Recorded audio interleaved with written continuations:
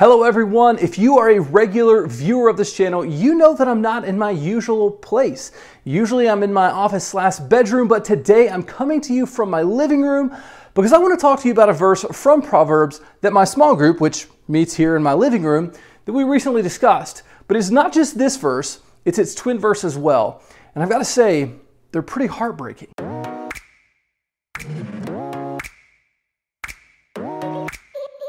You know that I love the book of Proverbs in the Bible. It is a collection of wisdom, mostly from King Solomon. And that's what my small group is covering for the months of April and May. We've had some really good discussion over these verses and have really tried to just dig down into what it means to truly live a life of wisdom. Now in Proverbs chapter 1, it begins with King Solomon talking to the reader as if the reader were his son. But then there's a switch that happens in verse 20 where Solomon stops using that literary device, talking to the reader as if the reader is his son, and switches to personifying wisdom, making wisdom into a person so that wisdom itself can talk directly to mankind. Solomon personifies wisdom as a woman. Ladies, go ahead and take a victory lap for this one, that the Bible makes wisdom a woman. Now, as a sidebar, I do find it interesting that the first and last chapters of Proverbs, we see women featured prominently. In chapter 1, wisdom is a woman, and in chapter 31, the wise and virtuous woman is celebrated. Let me just say, I have an amazing wise and virtuous wife, and I'm very thankful for her. Now, back to what we were talking about. In those last verses of chapter 1, wisdom calls out to people to turn to her and become wise and therefore live a life that goes better for them. Unfortunately, the simpleton, the fool, the mocker, they all reject her, and she tells them that calamity will certainly come into their life. And this leads into one of the most heartbreaking verses, verse 31. Therefore, because they have rejected wisdom, they must eat the bitter fruit of living their own way. This verse gets me, not just on a truth level, but on a personal level. Let's first talk truth. There's this idea all throughout Scripture that we reap what we sow. This truth is so universal in this Western world that we live in that we may not have even known that it was a Bible thing, but it is. We actually see this most clearly in Galatians 6 when Paul writes explicitly about it. He says, "Don't be misled. You cannot mock the justice of God. You will always harvest what you plant. Those who live only to satisfy their own sinful nature will harvest decay and death from that sinful nature. But those who live to please the Spirit will harvest everlasting life from the Spirit. So let's not get tired of doing what is good. At just the right time, we will reap a harvest of blessing if we don't give up." What's he saying? Just as a farmer doesn't plant tomato seeds and hope for corn, so we can't plant negative, sinful, and ungodly things in our lives and expect our life to honor God and for things to go well for us. This violates the law of reaping and sowing. We plant, we harvest. There is no escaping this. That's why Paul says you cannot mock the justice of God. So let's go back to Proverbs 131. We see this law play out. If we plant living our own way into the soil of our lives, we harvest the bitter fruit. And that leads me to talk about this on a personal level. As many of you know, I'm a pastor and have been for about 15 years now. And in that decade and a half, the most heartbreaking moments are when I'm talking with someone and they're pouring out their heart and all the regrets that they've racked up in their life, and they just want it to stop. They're broken. Their relationships are broken.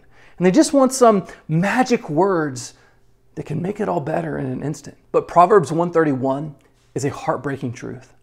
If you lived your life your own way, that you ignored God's way of doing things, you must eat the bitter fruit. And there's no quick way of repairing the damage. You must replant with seeds of repentance, doing things God's way and seeking forgiveness, and then wait for that crop to grow. So what do we do with this? Two things. First, we've got to stop blaming other people. You will never grow in wisdom and improve your life if you constantly play the victim. Do you want the truth? I want the truth! I'll give it to you straight. You need to stop planting the wrong things into your life if you don't want a bitter harvest.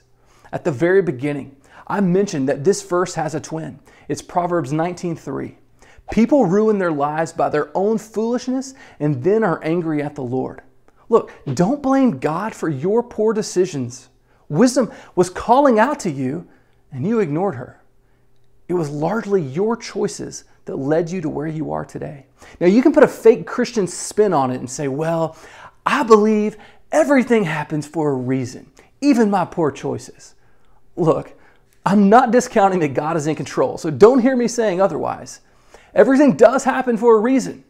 And sometimes that reason is that you made really bad, dumb decisions. Now, I know that's a painful truth, but the truth hurts. But it can also set you free. You can't sow foolishness and expect to reap a well-lived life. Number 2, start planting wise things. Seek wisdom in God's word. And then, and this is critical, start living that way. Repent of your sin. Walk the narrow path of wisdom in obedience to God's commands. Be transformed by the renewing of your mind and seek forgiveness from those that you've wronged. This is a whole new batch of seeds that you'll be planting in the ground. Will they produce fruit overnight? No, but neither did your foolish seeds. Plant and keep planting. Water and keep watering.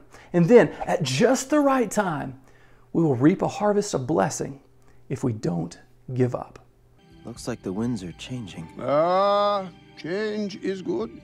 Yeah, but it's not easy. I know what I have to do, but going back means I'll have to face my past. I've been running from it for so long. Ow! Jeez, what was that for? It doesn't matter. It's in the past. Yeah, but it still hurts. Oh, yes, the past can hurt. But the way I see it, you can either run from it or learn from it. You see? So what are you going to do? First, I'm gonna take your stick.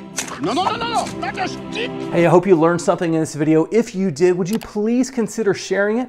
And be sure to subscribe on YouTube so that you can catch the next video when it drops. Special thanks to channel sponsor LifeWord. Be sure to check out all the great things that they're doing at lifeword.org. See you next time. Grace and peace.